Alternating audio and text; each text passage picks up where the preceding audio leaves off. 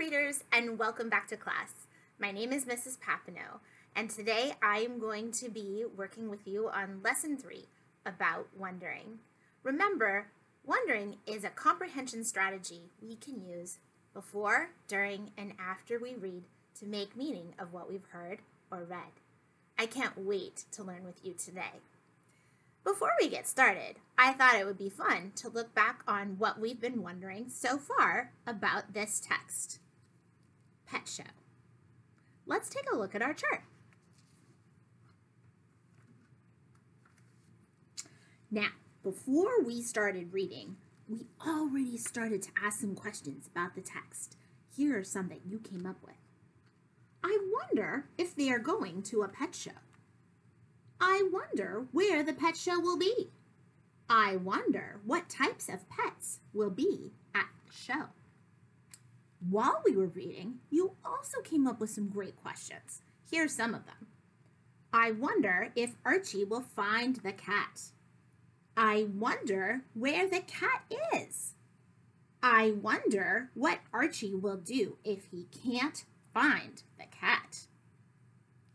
That's not where we stopped, readers. Check out the rest of our list. You also wondered, what is inside Archie's bag? I wonder if the lady will keep the blue ribbon. I wonder if Archie will say the cat is his. And finally, when we got done with Pet Show, we were still wondering. Can you believe it? Here are some of your ideas. I wonder if there will be another pet show. I wonder what Archie will do with the germ. I wonder what Archie and his friends will do next. Wow, readers, you asked some great questions. Today, we are going to reread Pet Show. And while I reread this great story to you, I want you to be thinking if any of our questions get answered in the story. Let's find out. Pet show.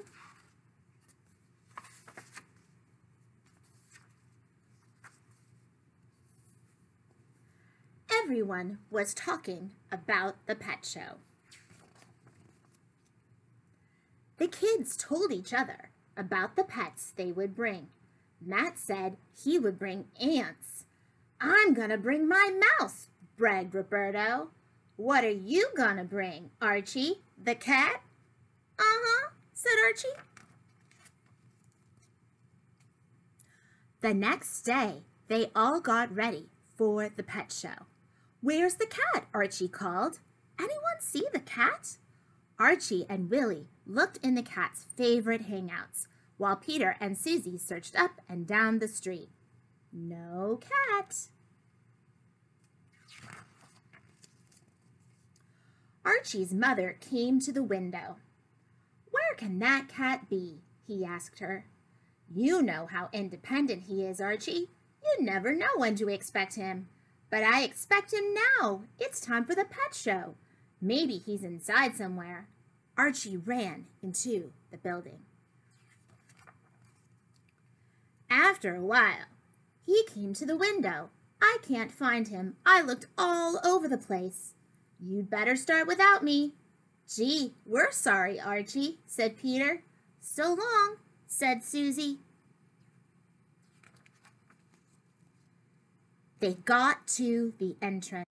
A lot of people were already there. Just then, Roberto's mouse took off.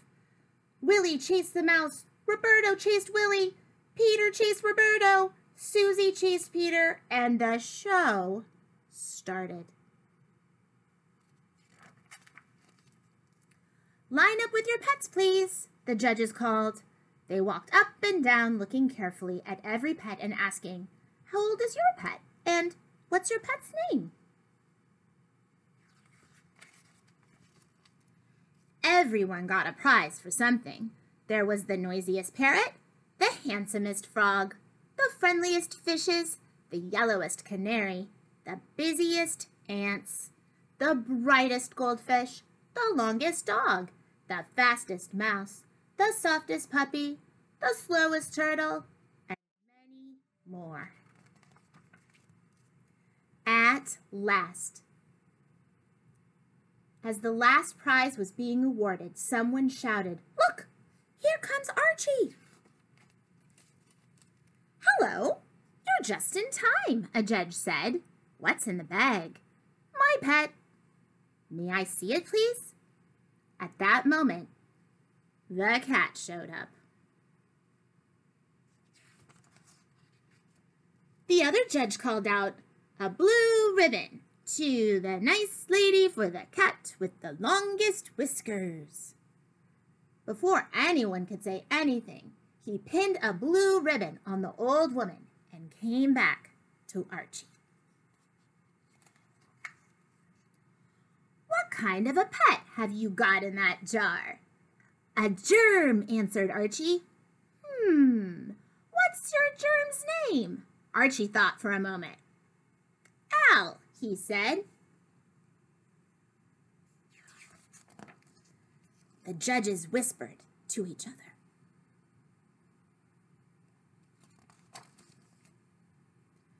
"A blue ribbon for Al, the quietest pet in the show," the judges announced.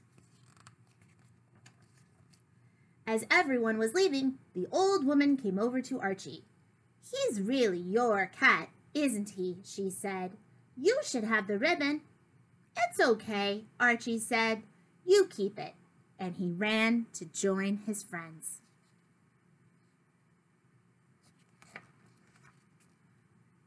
They passed the old woman on their way home. "Thank you for the ribbon," she called. Archie smiled.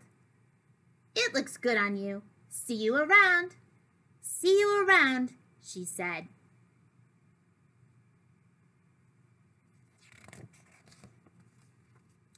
And that's the end of the story. Are you thinking about some of our wonderings from our chart?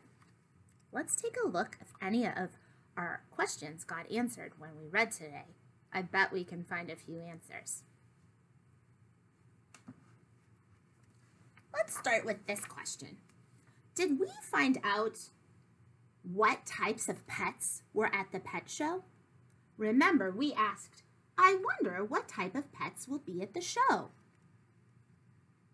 I hear and see a lot of you saying yes. Let's look in the text where we got our question answered. I have a feeling it's in that middle part when they all got their awards. Let's see. Look, remember this page? This page showed us all the types of animals that were at the pet show.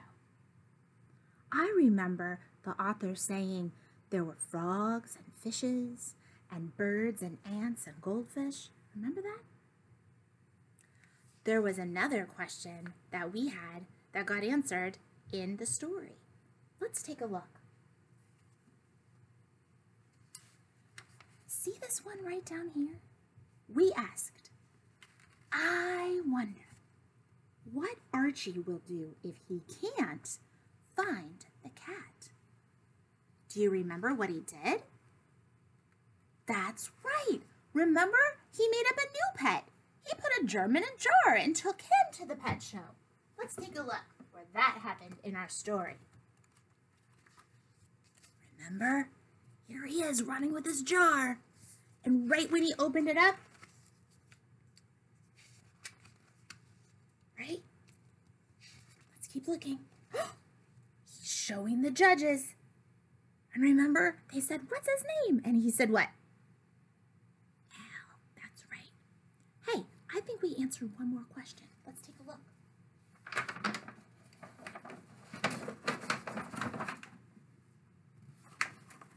We wondered right here if the lady would keep the blue ribbon. Do you remember that? And what did we find out? You're right. She got to keep it, didn't she? Wow. Archie was so generous. He's like, it's okay. You keep the ribbon. Remember? Look at her at the end of the story. She still has it on her. She got to wear it.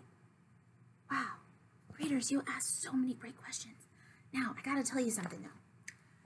Not all the time do we get to find the answers to our questions inside of a book we read. Sometimes those answers just don't come. But you know what? That's okay. Because the more questions we're asking as we read, the better we're doing at thinking about the text. And that's what good readers do, remember. So, great job, readers. Great job with your wonderings this week. Amazing. Now, I'm wondering if you remember some of the really important words that we learned about this week in this story. Do you remember 2 of them? Let's see if I show you some pictures to help. Do you remember this picture? Right, it's a picture of a girl washing the dishes all by herself. Do you remember the word to describe this girl? You're right, it was independent. This girl is independent because she is doing something all by herself. She doesn't need any help. Now, do you remember the opposite of independent? That's a trickier one, huh? You're right. It's the word dependent. Remember, dependent means you need help with something. And I showed you this picture. Remember, this girl was dependent because she's still learning how to swim and needs some help. Now, I'm going to show you another picture that we looked at earlier this week. It's of these 2 boys. And one boy is saying to the other, "I'm so much stronger than you. Look at me." Do you remember what word we use to describe someone who's doing this? Yeah, the word is brag. Brag. It's like extra pride, right? So it's like feeling really good about something you're doing, but then like extra. Yeah. Now, I'd like you to play a fun game with me right now. And it's called, What Do You Think About? So when I say one of our new words from the week, I'd like you to make a picture in your mind of what you think about when you hear this word. What example comes to your mind? So I'm going to say the word independent. Sometimes it helps to close my eyes. I'm going to close my eyes.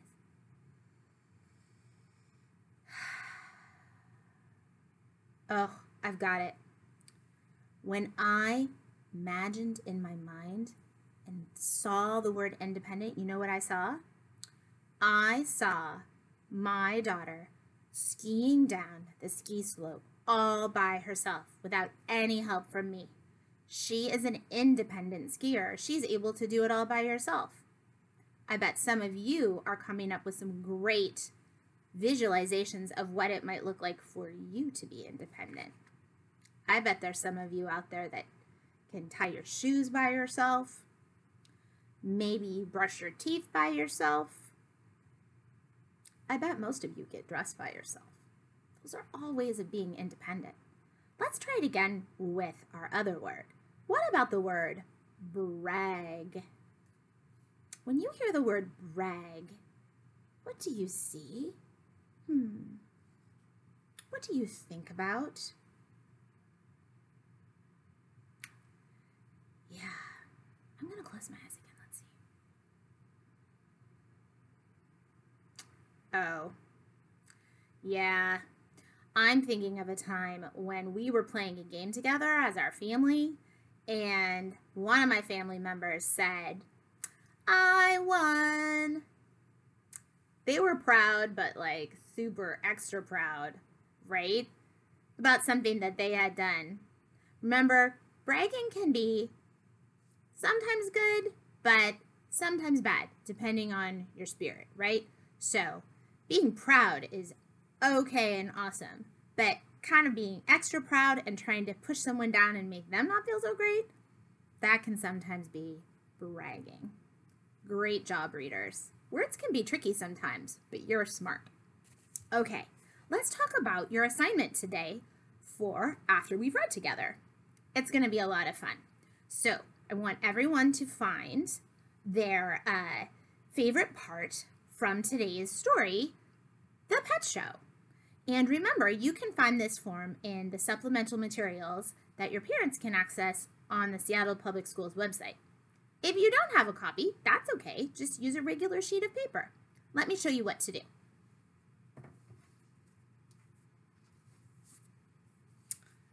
Here is the actual page, and it has a spot just like we practiced before to draw a picture and write about your favorite part. So I wrote the title of this week's story, The Pet Show, and I drew a picture of my favorite part, which was when Archie came to the pet show with a germ and a jar. I thought that was really fun. The cool thing about finding your favorite part is that it's unique to you. Everybody has their own favorite part, so don't feel like you have to copy mine. This is my favorite. So next, I get to choose what words I want to write down on the lines to match my picture. I have to do some thinking. I think I want to say something like, I liked when Archie brought the germ. Okay, so I'm going to get ready to write. I know I need to start with a capital letter. So here I go. I liked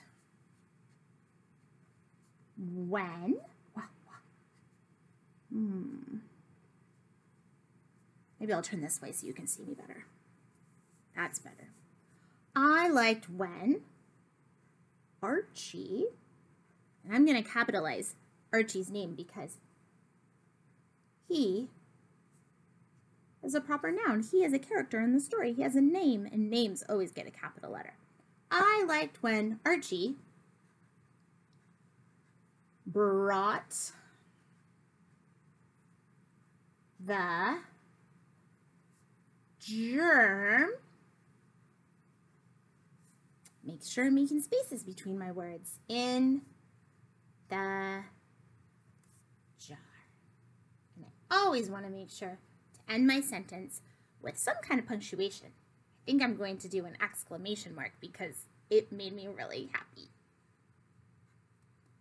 Let's read what I wrote. I liked when Archie brought the germ in the jar.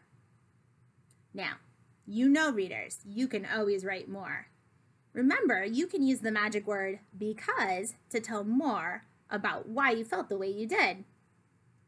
It's been so fun to read with all of you this week. I'm so proud of your hard work. And I know that when you go to read your own books today and in the days to come, you will practice the skill of wondering before, during, and after you read. It's a superpower, so don't forget it. See you soon. Bye.